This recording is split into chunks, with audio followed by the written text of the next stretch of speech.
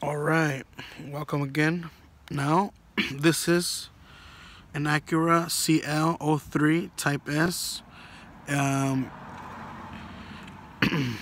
don't know what years, below, but all I know it's a 03 TL Type S. So if you're having the same problem where the seat doesn't recline, it just seems like it's stuck like that.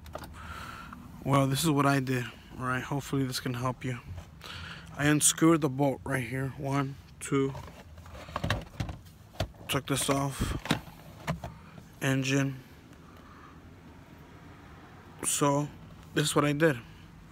I looked around and I found this little gear wheel. And what I did it to help it recline was that make sure not to electrocute yourself right in the process. Be careful. So anyways, I went and I stuck a screwdriver, you can see. Okay, you see, because I'm trying to record and hold the phone, so bear with me.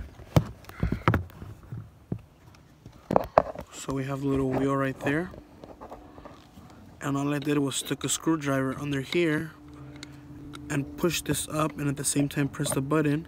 So I stuck this screwdriver in here, pressed the button at the same time as it was reclining to the back, and helped it, pushed it hard, and what do you know?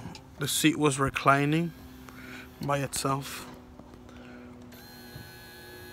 And all the problem was that the gears was stuck and needed grease, and I helped it. I greased it up a little bit.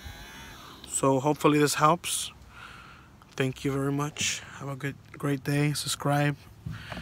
Hit the like button. Bye.